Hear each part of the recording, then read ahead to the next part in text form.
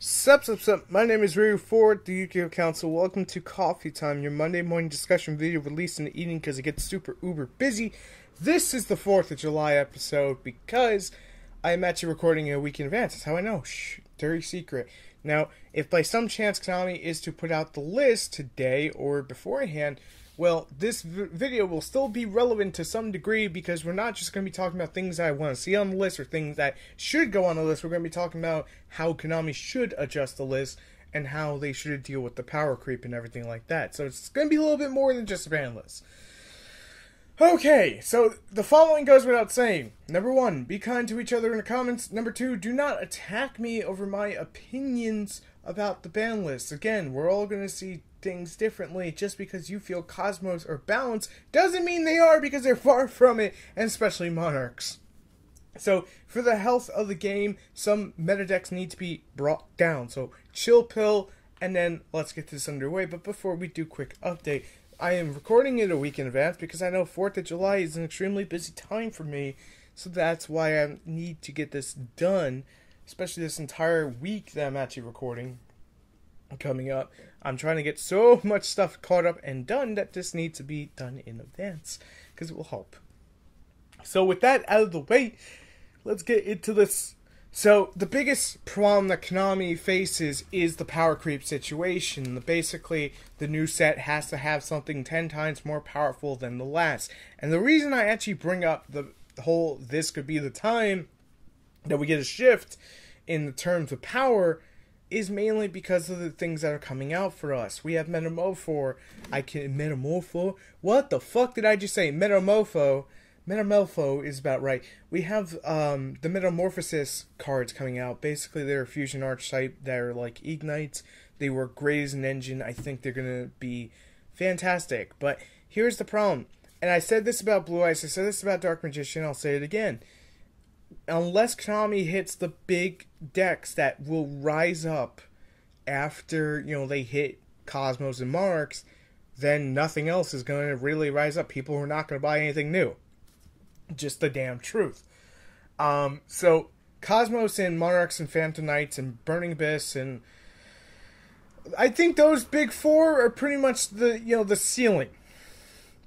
So the ceiling needs to be brought down about 5 feet before Konami can actually interest you in new stuff. And yes, nostalgia and giving everything a goddamn solemn will only take you so far. And I know that sounds like I'm just roid raging or being very pissed off, but I'm just being honest. I mean, come on. Frogs are getting a freaking solemn. Yang Zing are getting a solemn. It's like, you get a solemn, and you get a solemn, and you get a solemn too. And it's just like, that's not the answer, Konami. That's not the answer we need. We need you to look at the ban list. Things that can come off completely with the erratas, as much as people don't like erratas, need to come off to clean that shit up. And then shit that is unbalanced needs to get the fuck on there. So I'm actually going to do this a little bit differently infrastructure-wise. I'll be talking about cards all over the place. So, what I would love to be returned, and I said this multiple times, it's not an issue anymore. God damn it, Konami, get on that ball, is Chaos Emperor Dragon. It's the 20th year of Yu-Gi-Oh! It is basically one of the core cards that started the meta deck, the meta game of Yu-Gi-Oh! Besides Summon Skull, is Chaos Emperor Dragon. And what a perfect time to bring that back than now. And I know the next one I'm going to probably bring up will piss people off because it's a 50-50 thing. I honestly don't think it needs to come back. We're fine the way it is. But because of D-Heroes, I think this would be the time. Road is at 1. And if anything, just put a Hero Lives and we're good to go. But Stratos, if it's ever going to come back, this is probably the best time. Because you want that nostalgia train, and you want to get people hyped behind D-Heroes, you need that next element. But you got to be very careful, because at the same time, you don't want to make them just go to regular heroes. You want to sell new product. But you can sell heroes because of new product, because of Destiny heroes, because they kind of mesh well. So, Konami, good crack, man. Limited. I only put 2 on the ban. Unlimited, off the ban list, because that's really, right now, that's all we kind of need. There's a lot that they could do to really slow down the game. Raigeki would be one, because we already have 2 dark holes, and we need to be able to use our trap cards more. And honestly, I know I just said use more trap cards, but honestly, sometimes with 3 Notice, it gets a little bit crazy. So I'm not pledging for Heavy Storm to come back.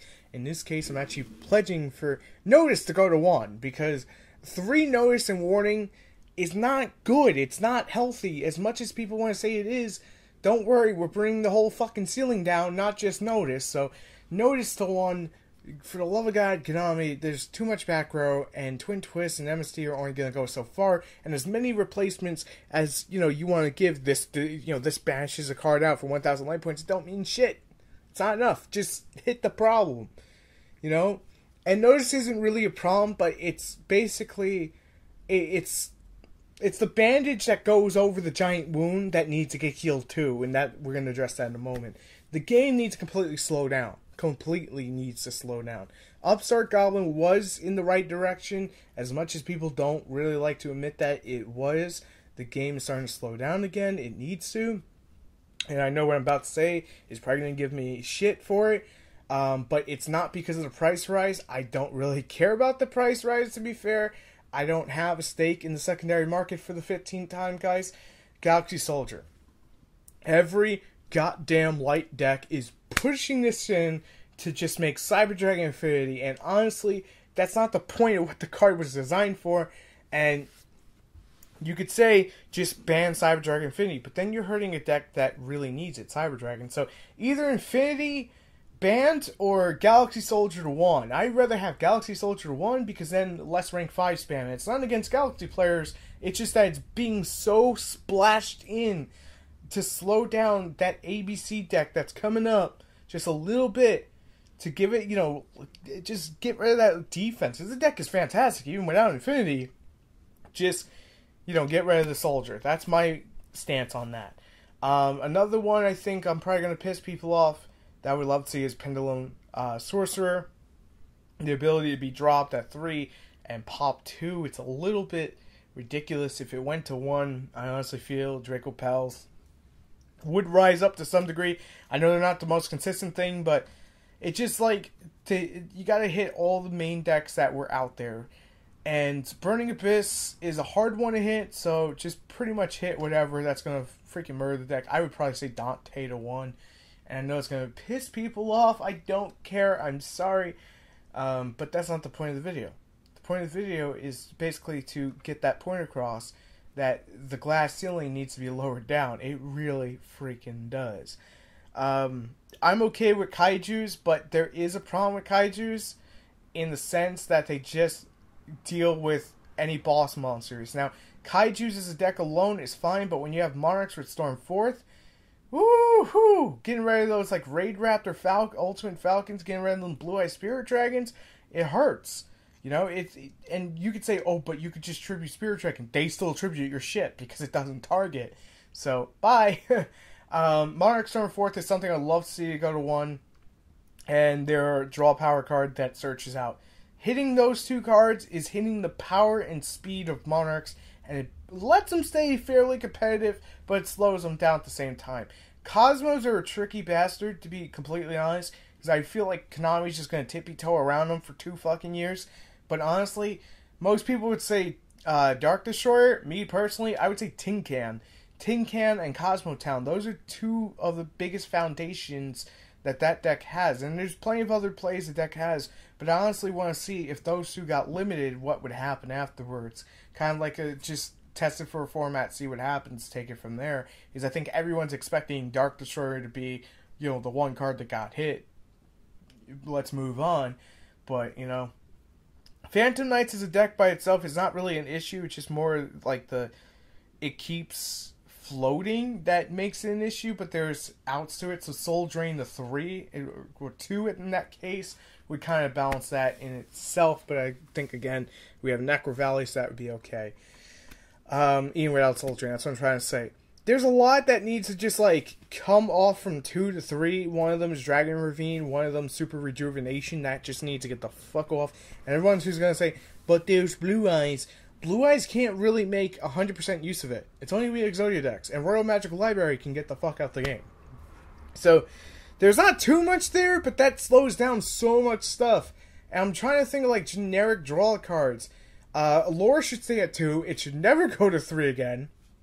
We're trying to slow the game down, not increase the speed. And yes, making D heroes exciting is fun, but you already have 2 Allure of Darkness and 3 D draw for draw power. I think that's okay, you know? But again, there's always going to be issues that come up that Konami's going to have to deal with. But those are just like the main ones I feel have to take, you know, position number 1 in order for them to sell new product at a high rate. I mean, Shining Victories was an extremely well-selling set outside of the special editions. Special editions are kind of just shelf warmers, to be fair. I talk to a lot of vendors and retailers and stuff. I actually do my research, guys. I'm being completely honest here when I say that. I'm trying to get a time of what we are at. We're at close to 10 minutes. Hello. So, is there anything else that I really want to talk about here? Oh, yes. Yes. Okay. So, in closing, I should say, I'm not saying we need the OCG ban list, but at the same time, for people to think Blue Eyes and Dark Magician are going to be meta when we have Cosmos and Monarchs will probably still be a thing. I mean, they could just replace Stormforth with Soul Exchange. I know that's not nearly as good, but it allows you to control the board the same way you do. You know? As long as we have, like, Kaijus popular that tribute boss monsters out, that have that, like, lava golem effect, you know, where they tribute your shit and they pop themselves on the field, but they're like a better version of lava golem, I think that the game is just going to be too damn fast for all these, to be fair, more slower decks to really take pace. I think Dark Magician and even Blue Eyes fall under that really good locals deck. And I know, and sometimes I would say regionals as well. Anything higher than that, it's kind of iffy, you know? If there's enough players playing a Blue Eyes deck at a YCS and no one's really ready for it, yeah, it's probably going to get at least top 16, maybe top 32 or top 64. It'll have a good showing. But, you know, when you can't really consider it meta if it's so easy to side against and it's just going to get pooed on. And there's a bunch of upcoming archetypes we have no idea. They're like the X Factor, which is the Spiral and the Evil Shambhala, the Earth, whatever. I know they changed the name. They gave it an official name. I can't remember it off the top of my head. But guys, let me know what you would want to see on the ban list. And you could post out hashtag Free Stratos. I'm down with that. Fireworks already. It's not even 4th of July. Anyway, thank you guys for watching. And I will see you on the next video as always. Peace.